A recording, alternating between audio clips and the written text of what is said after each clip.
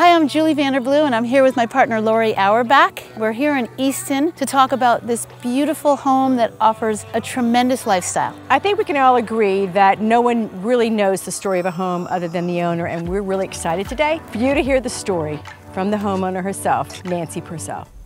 Easton is the black pearl of Connecticut for a reason. It's rare, it's beautiful, and you don't see places like this very often. Half of Easton is owned by the Aquarian Water Company. Can't be overbuilt, and it's surrounded by farmland and beautiful homes. Here in Upper Easton, I can ride my bike 8/10 of a mile, and Monroe has this wonderful farmer's market. Continue on another 1/4 of a mile, and I have my fish market and shopping center after shopping center.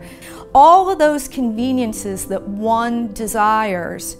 Once I realized where I was sold. So next it was finding a property.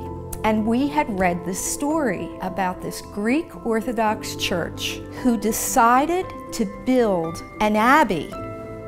It was right at the top of the street. And with that, they dredged a 3-acre, 25-foot pond and put an island in the middle of it. There was a sudden halt, and there are a lot of interesting stories as to what happened, but no one knows really the truth. So this younger architect, Kaling Construction, came in, and then he broke it down into 10 lots. He handpicked each architect to build a home on this street. He spent 3 years building this house. Attention to detail was second to none. The structural design of this property is incredibly integral.